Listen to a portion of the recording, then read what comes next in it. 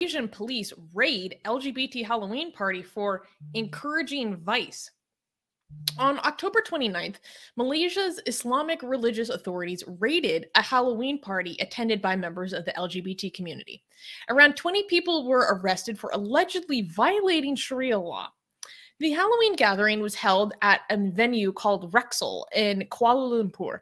The Federal Territory's Islamic Religious Department interrogated the detained individuals. Numan Afifi, a Malaysian LGBT activist who attended the gathering, was among those arrested. Numan stated, quote, around 40 religious officers backed by the police came into the venue with some 1,000 participants, and they stopped the music and dance.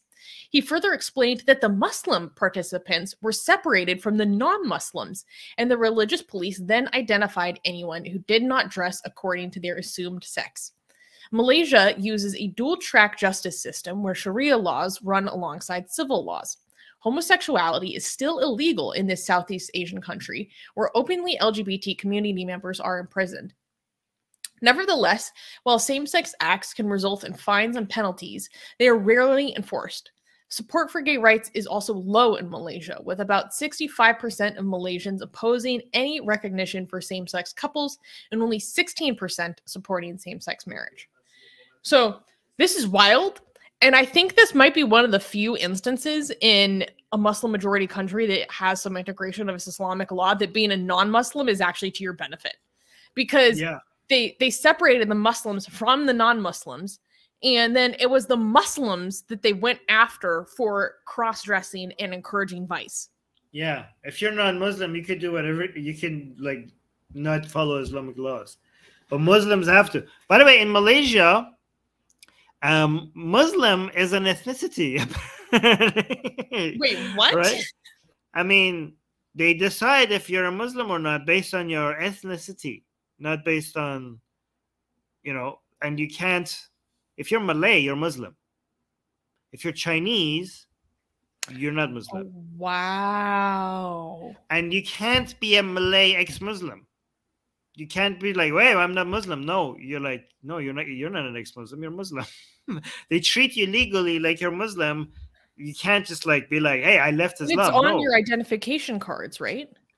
I don't know if it's your, but I don't know if it's your on your identification card. I just know that you are, if you are Malay, you're Muslim, because we discovered that when they came after our Atheist Republic members in Kuala Lumpur, they were treated like Muslims who were doing atheist Muslims. They were like, what are you talking about? Right? Like Muslims who joined an atheist group or something, they were being harsh on them because they were Muslim, according to the government. They were like, they're not Muslim, they're part of an atheist group. But anyways, they treat them harsh. Yeah. That makes sense, though, because according to Sharia law, if you're quote unquote born a Muslim, then you apostatize. Sharia law is still applicable to you. Yeah, I mean, you have to have a religion in Malaysia. You cannot not have any religion. But they apparently decide that you're a Muslim for you if you are Malay. So in Malaysia, I think like when they talk about you being a Muslim, they're not just referring to your religion, they're also referring to your ethnicity. I mean, I'm assuming, correct me if I'm wrong, if anybody's in Malaysia, I'm assuming that's how they separated Muslims from non-Muslims. When they say they separated Muslims from non-Muslims, I think what they actually mean is that they separated the Malay from the Chinese. Or like that's very interesting. I hadn't considered that. I like how Ion calls it default settings. Yeah, your Muslim is default setting. And it's pretty wild because this happened at a Halloween party, right? So like people are going to be dressed up. And so that contributed to people getting called out for like, oh, you're cross-dressing and you're encouraging vice, blah, blah, blah. It's like, I'm just wearing a costume, bro. There were some reports that people got arrested for simply wearing, like men who were just wearing earrings. And there were like people who came in, they're like, are you serious? Come on. Like you can wear earrings in like a very masculine way. That's actually like how masculinity is presented in many cultures and countries. Like it's just earrings, dude. We actually have people from Malaysia in the live chat. Selva's saying, yeah, Malay is Muslims, Chinese and Tamil or not. Okay, so there's not. It's not just Chinese. Chinese. It's Chinese and Tamil who would be considered non-Muslim. Yeah, so I think it would be Buddhist or Hindu or Christian or Chinese religion. Or, I know that they like recognize Confucianist religions. Yeah, Confucianist I think is one of them, which you have to. Yeah.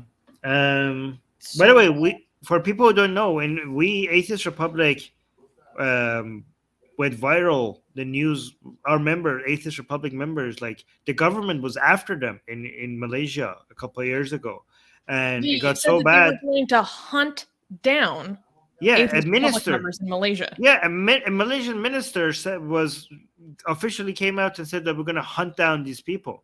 The BBC was covering it, the Independent was covering it, many media outlets were covering it, and it also got to the point where it was brought up by Robin Blumner, at that time the CEO of Richard Dawkins Foundation, at the United Nations Security Council. Like, wait, was it the council? One of the councils, right? So that's what the first time an atheist issue was brought up at the United Nations.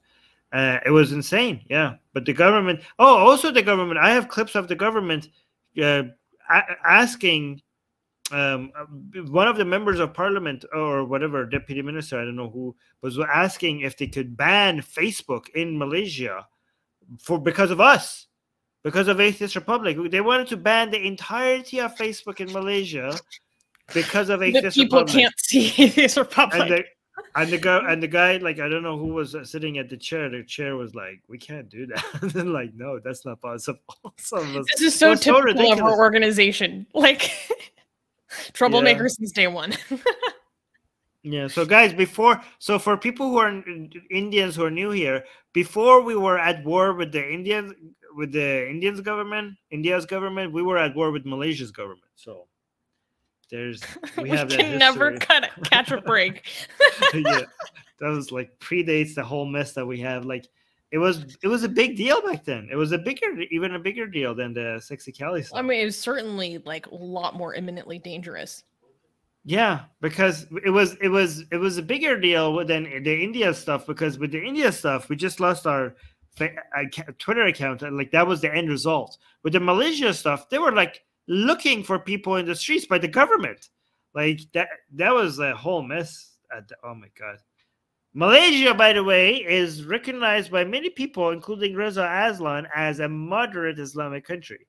So just to recognize, like, this is what the best that you could get from a moderate Islamic country. Imagine. Oh, and we'll be covering what other good things you can get from a moderate Islamic country in the next news as well.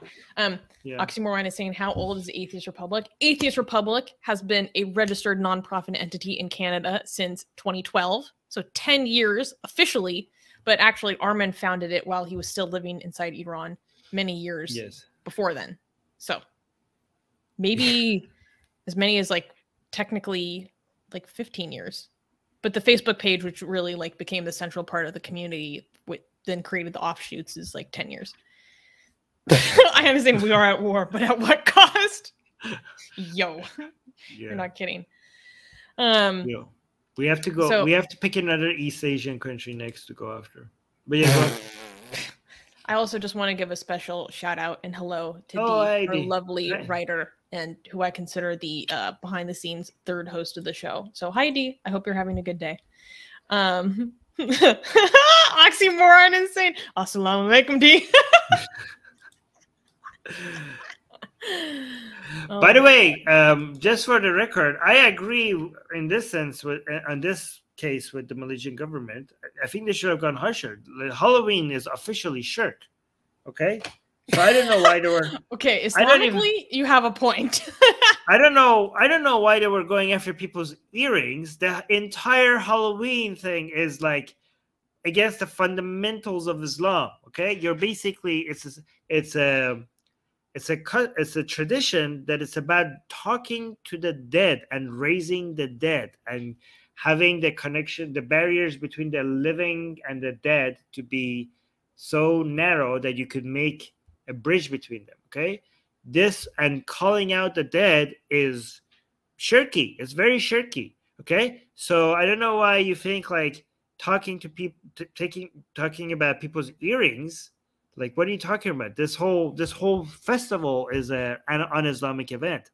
This is why a lot of Muslims are pissed at Saudi Arabia for having its Halloween event, which, oh, I'm sorry, not Halloween, it's Autumn Festival, which you get to dress up as scary monsters and stuff like that. But it's not Halloween, as they say it's convenient. not. Yeah, it just happens to happen at the same time as Halloween. They don't call it Halloween, but you get to dress up as different things. It's scary things, but they're telling Muslims that we promise this is not Halloween, and nobody's believing it because they know. But they're getting in trouble. A lot of Muslims around the world are angry that in the land of the Prophet, we're being shirky. We're being shirky in the land of the Prophet. Anyways, you can now get the sexiest blasphemous art ever known to mankind for free.